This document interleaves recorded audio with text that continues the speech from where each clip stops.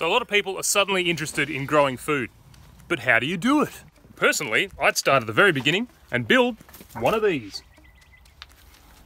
It's basically a 20-litre bucket on a box with sawdust, and if you're running low on toilet paper, I highly recommend the squeezy bottle technique. If you want to use something in the meantime though, you can start with some of this and bring it all together in one of these.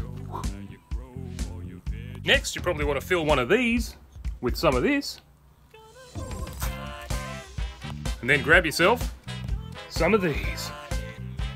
Of course, if the shops are out of seeds like they are here, you can always find a friendly neighbour with a garden and harvest some of your own, like this silver beet here, which we could probably grow a paddock's worth. Next, you want to poke a hole about double the depth of the seed, whatever you're planting.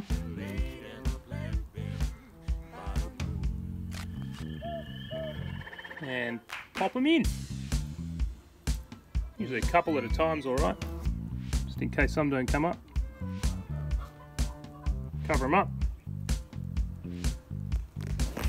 Happy days. Remember to put a label on it so you know what it is. Next, you want to prepare your bed. If you've just got lawn, get a shovel or a spade and a fork, get out there and dig it up. But if your soil looks like this, then get some of this until it looks more like this. Pop your seedlings far enough apart that they have room to grow, but not so far apart that they get lonely. And irrigation's great, but you don't need it. Heck minute.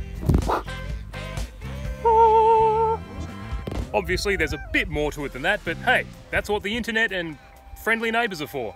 So good luck, keep them nice and watered. Don't forget to save the seed for next year. And remember, it all comes back here. So keep that humanure going strong.